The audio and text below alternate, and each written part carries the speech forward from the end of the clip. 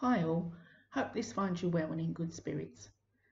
Well, it's certainly been a different type of time that we've been through recently, and it's so encouraging to hear how members are supporting one another, be it by email, letter, setting up phone trees, dropping off parcels and goodie bags on your daily walks, and of course the now infamous Zoom meetings. Some of those will certainly go down in history.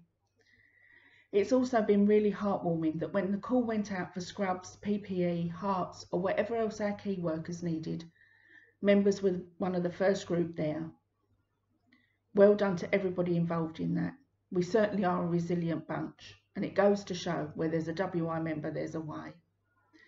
WI Centre may be closed at the moment and our FAB staff off on furlough, but that hasn't stopped the trustees and subcommittee members trying to keep you entertained, amused and educated, oh that's a mouthful, with things on social media and the website.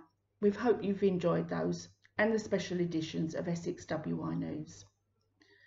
They're going to carry on with that work and hoping to have a jam-packed year ready for next year when things go back to the new normal.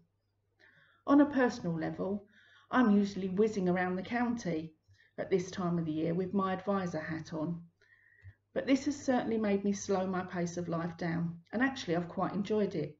Reading books that I needed to, catching up on a few unfinished craft projects, and a few binge watching on Netflix. On a personal level, I'm a really huggy person, and I have missed hugging my friends and family.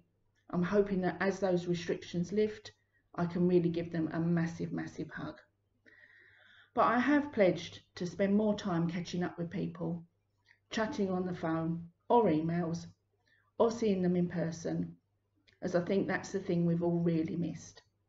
I hope to include many of you in that, and look forward to seeing you all when restrictions lift. In the meantime, stay safe, take care. Can I have a drink now?